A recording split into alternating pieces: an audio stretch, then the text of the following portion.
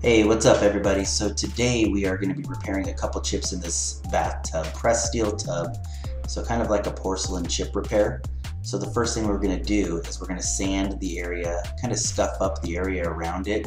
So that way we have something for the patch material to adhere to. So I'm going to go ahead and scuff up that chip.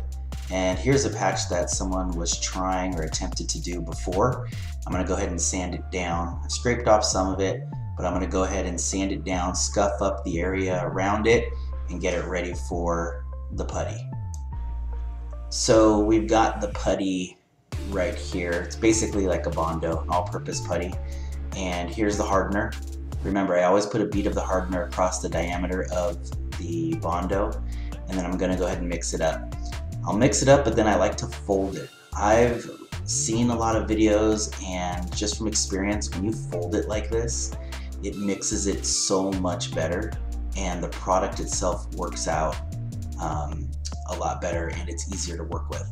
And so it also dries and hardens much quicker. So I'm gonna go ahead and put that on. I usually, even though it's a small area, I'll still put a generous amount on as far as thickness goes, because I like to sand it down pretty hard once it's dry.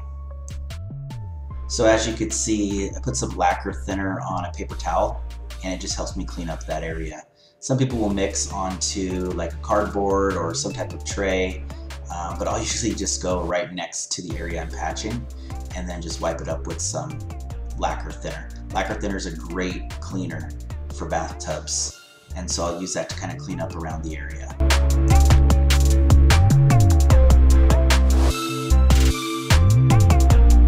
So here I'm going to go ahead and just start sanding on the area. Usually I'll use anywhere from 120 to 180 grit sandpaper, and here I'm just using a little sanding pad from my Orbital, but I'm going to go ahead and sand down pretty hard.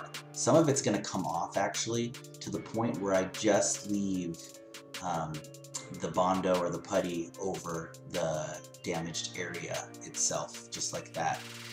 So I'll sand it down pretty hard, removing any of the thicker areas. Then I'll go ahead and spray. I'm using the rustoleum appliance spray. I spray that on, and to be honest, this is the color, the finish that matches best with any pressed steel tub or kitchen sink. There's no other reglazing material that I found or could color match to match it as close as this.